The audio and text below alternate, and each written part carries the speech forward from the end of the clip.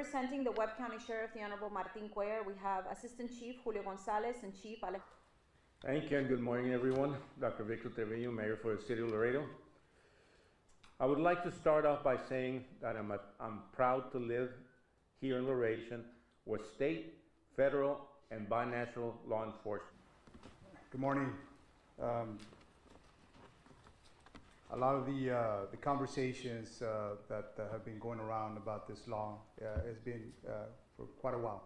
We've had several the mayor of this great Texas border community. And as Laredoans, only we know.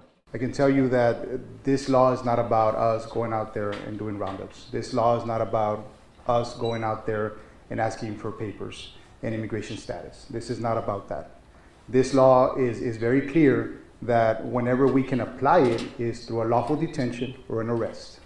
And let me be very clear that this is the reason why we've already talked to our local partners and making sure that we standardize our training, that we're not doing things differently, that we make sure that when we're training our officers is the same training that our deputy sheriffs are getting trained at, that our constables are getting trained at. Very important that we train and train and train, because we want to avoid the racial profiling part of this law, that it lends itself for that. But again, racial profiling, it's a law that is not only a violation in Texas, it's a violation in the entire United States. We cannot do that. It is very important that we don't do that. So very important that we continue to focus on training, and we already have the curriculum at PD. We've already shared that curriculum with the Sheriff's Department, and we are already ready to train our officers on this new law. Last night I got a call from a friend and asked, hey, my mom is here on a traveling visa, is not here on a working visa. Am I gonna get stopped? Again, I don't even know the difference, right? We're not immigration officers. We need to understand that. And our officers need to understand that we need that training, because there's a lot of things that happen through an immigration status that we as officers have never dealt with. And again, for us, it is very easy to apply this law because we already have the mechanism in place.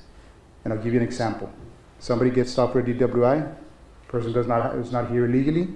What happens? We arrest them, we take them to jail. The Sheriff's Department finds out that the person is not from here. What do? They call Customs. They call Border Patrol.